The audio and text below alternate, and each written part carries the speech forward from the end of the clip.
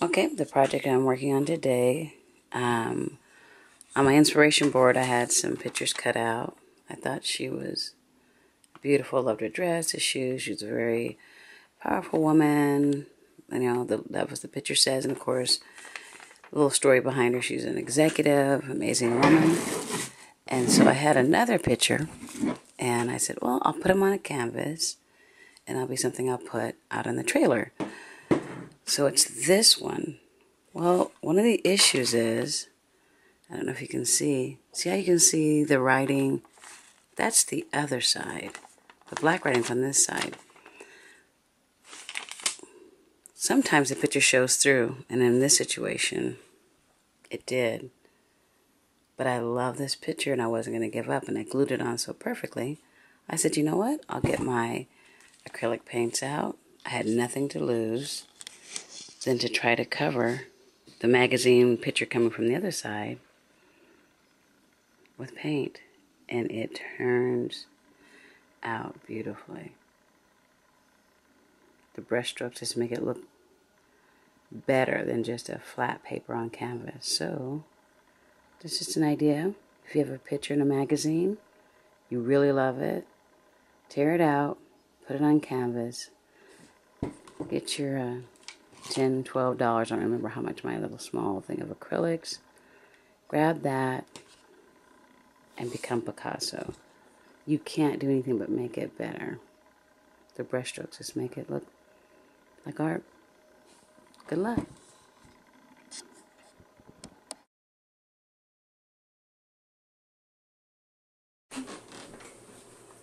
Okay, so I'm about to start my decoupage project. I'm just looking at my favorite poster of the kiss. And the poster is going, of course, across the table, which I've shown a still picture of.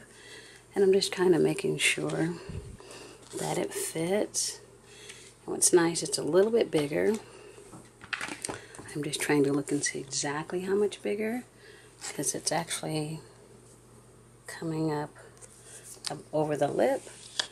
And I'm probably going to use an X-Acto knife. It's definitely longer.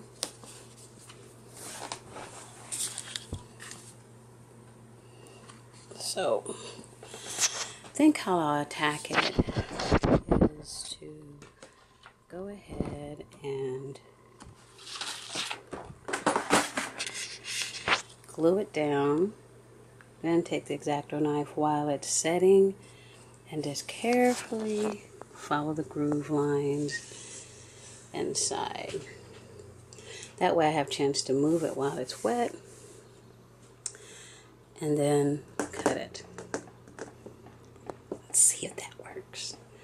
Like the video, I'm going to wet mine in the tub so that it's more pliable. And here we go. Okay, so let's get it. Set this over here. Well, the colors, orange, black, even a little yellow. I just did the line here and you can kind of see it because it's wet. But you can see all the little spots of yellow that are naturally in the picture. So I went with the yellow first and went straight on with the brush. Came back with chocolate. So that matches. That matches. That was already there. The faint line will go away. There was a long one I took a picture of in the head. So I'm going back and forth with the brown and black. So that's watercolor, and I figured I'd do it while it's wet. And since that's the nature of the picture, kind of swirled, and then I shouldn't have any problem, but I already went over the line was gone here, and so what I did is I got a marker, one of my Sharpies, and I carefully put the line back in.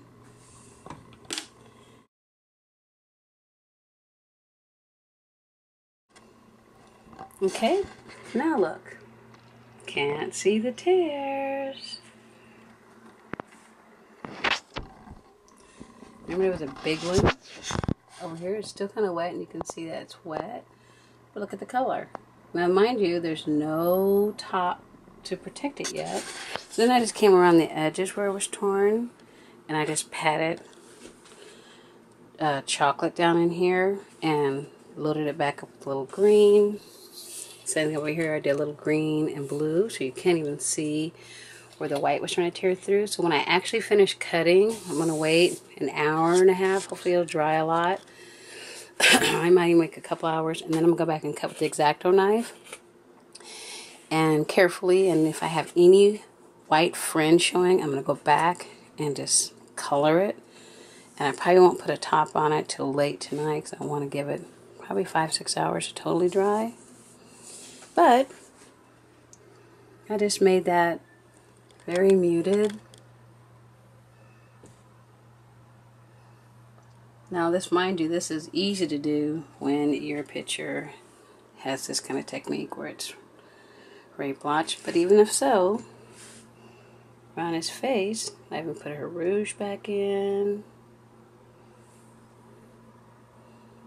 Looks good. Alright.